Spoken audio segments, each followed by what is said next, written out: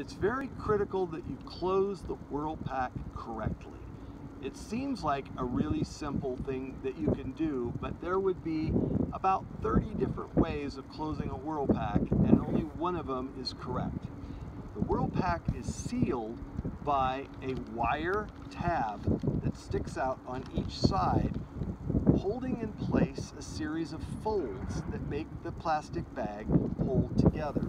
So when you have your sample and your label and your preservative, propylene glycol, in there, you then take it and you put it on the side of a table.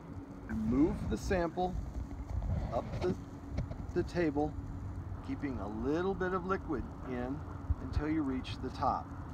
Then you fold, while holding it there, you fold over the first time and make a flat fold behind the yellow band.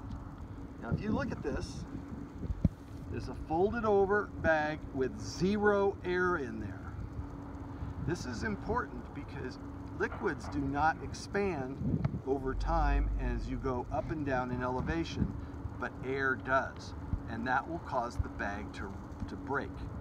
Then take that and put it onto the flat table and roll one flat time at a time. Now I'm saying rolling, but you're not making a round area, you're making a flat area.